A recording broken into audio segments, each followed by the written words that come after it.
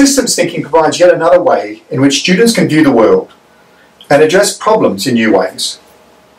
By seeing their problem as part of a system, or more likely the interaction of several interrelated systems, they can then develop an understanding of how these systems work, the stocks and flows involved, the causal relationships between such elements, and then model and simulate the system to explore how changes in the variables in the system affect the problem that they're exploring.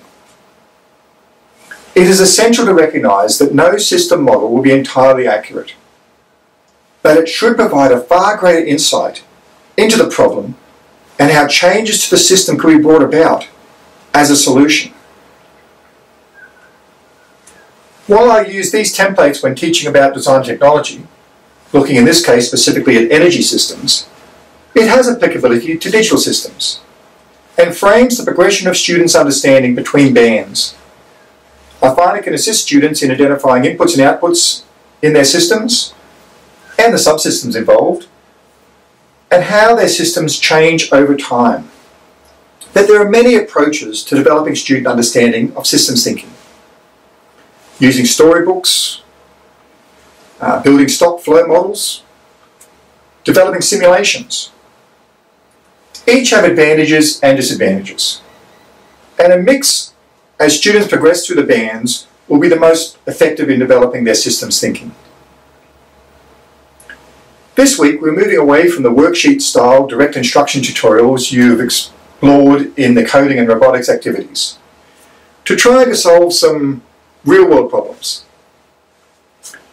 In the coding activity, we're going to make use of your makey-makey interface.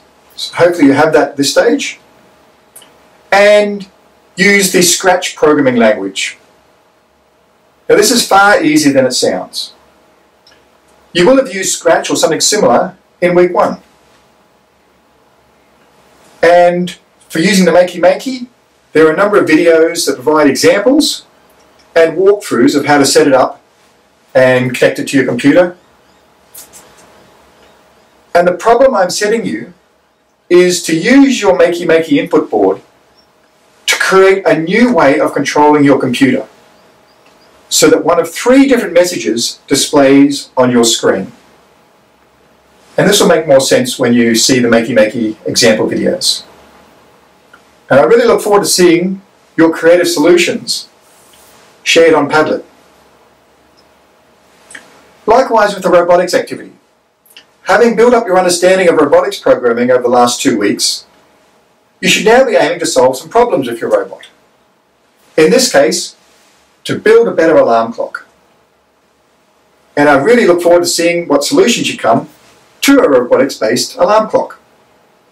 But if you're stuck for ideas, try an alarm clock that activates in the morning when the light level goes up above a certain point, and then creates an annoying wake-up alarm, or maybe then scurries away trying to hide somewhere dark so that you can't easily turn it off.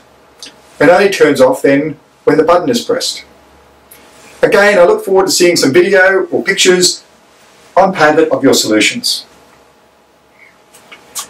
So we've now looked at developing 3 higher order thinking skills, fundamental to digital technologies: strategic, futures, and systems thinking.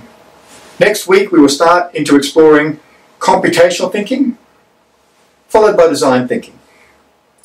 Then we will at last be ready to bring all of this thinking into an applied focus around developing students' ability to develop solutions to programming, robotics, and information solutions.